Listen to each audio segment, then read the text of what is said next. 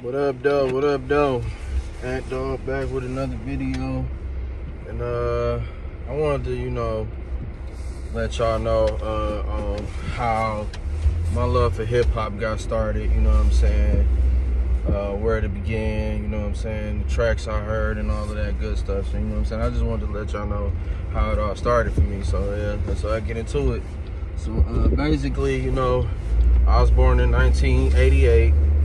So when I really understood, like what music was, you know what I'm saying? I think I was about 5, 6 years old. So that's 1994.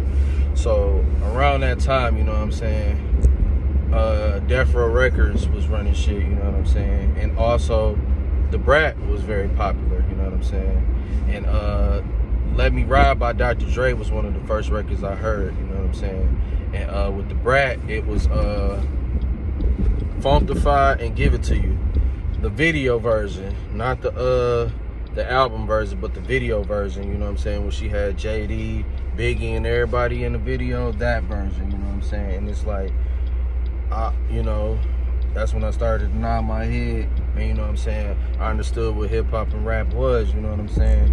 And around that time, my whole family lived together, because my grandma and grandfather had a big crib, you know what I'm saying? So everybody lived together, me and my mom, my auntie and her 2 kids at the time, another uncle and auntie of mine, and my grandma and grandfather, you know what I'm saying? We all lived together once upon a time. And my auntie, my favorite auntie, is real big on hip hop.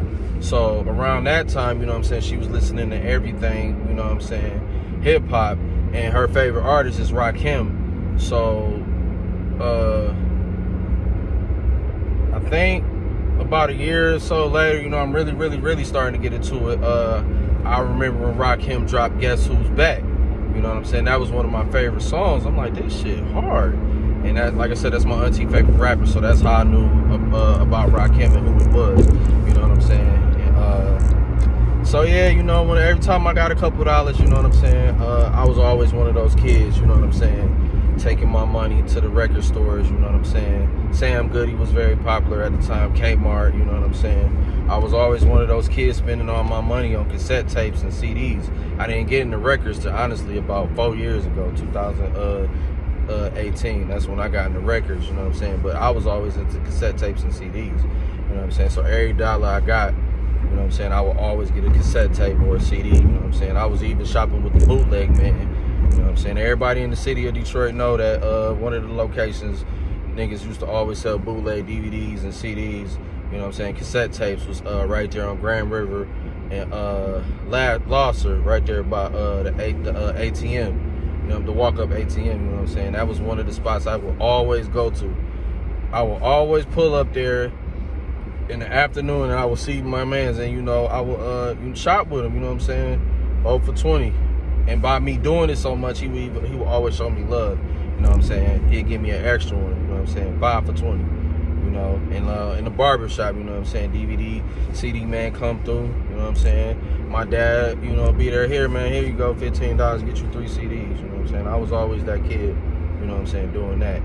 And yeah, bro, like I said, Dr. Dre, The Brat, Tupac, of course, you know what I'm saying. One of the first Tupac records I heard was If My Homie Calls.